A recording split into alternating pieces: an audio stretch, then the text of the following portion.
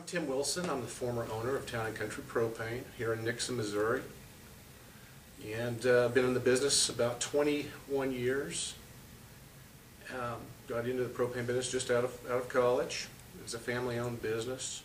After 20 plus years in the propane business, I was getting involved in other ventures that was requiring a lot of my time.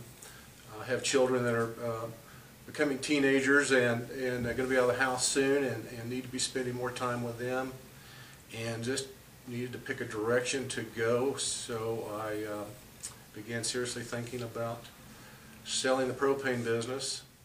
When thinking about selling the business, my immediate concerns were I had a lot of long-time employees that had put their heart and soul into this business and helping me grow the business.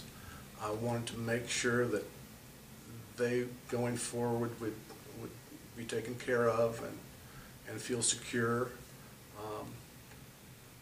And also the customers, a tremendous concern for the customers that we've had since day one. Ferrellgas, from my very first conversation, was extremely professional, seemed very caring in my concerns and my wishes going forward, and it just kind of evolved. It was a comfortable conversations. It was just something that was just easy to go forward with. The employees, obviously at first when they found out, there was a high level of anxiety.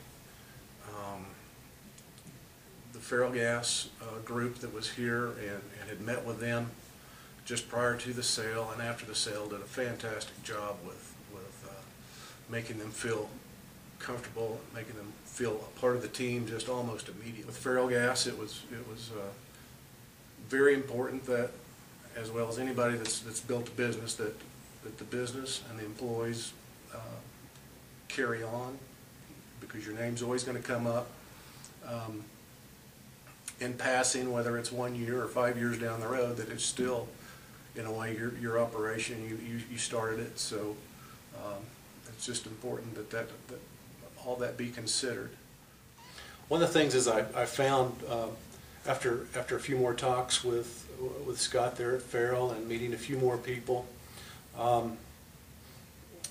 they were extremely upbeat. Everybody was very positive. I continued to meet a few more people.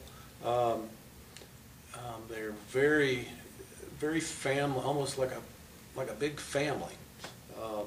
And we'd had that here at Town & Country, but it was just at a different level. This being a large corporation and still being able to be so close-knit, everybody working the same direction. It was just really, really refreshing, especially in today's world, to see that. This is the old paint